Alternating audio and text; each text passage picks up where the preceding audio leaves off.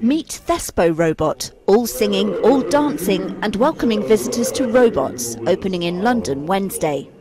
It's the largest collection of humanoid machines ever to go on show, and they go back a surprisingly long way. The Science Museum exploring our 500-year-old obsession with creating automatons and what it means to be human. The show explores not how, but why.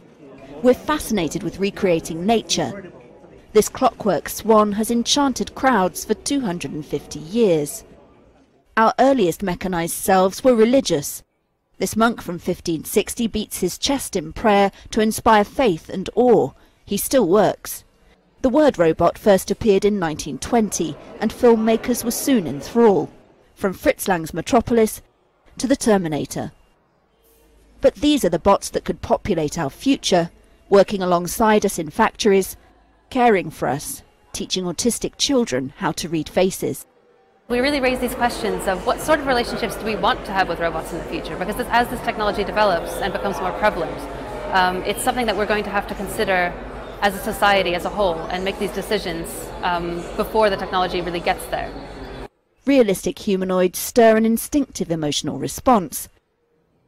But there are things the most advanced robots can only impersonate. Just because I'm human, that I could be kind of human if I only had a heart. Robo-thespian's personable, but there's an actor behind that screen.